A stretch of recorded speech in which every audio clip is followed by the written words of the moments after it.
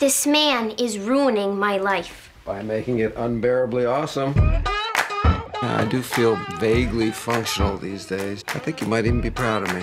I'm always proud of you, even when I'm not.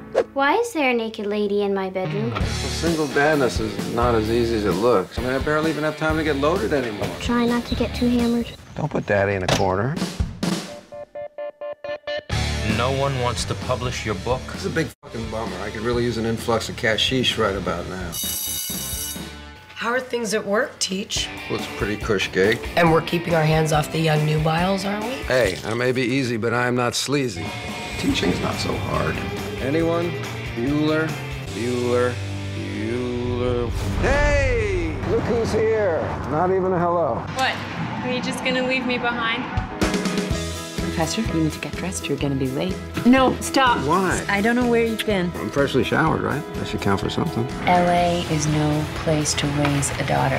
What is going on with you? When did you become such a little snot? That is not funny, Becca. It's funny to me. To our beautiful family, our black president, and my magnificent dong.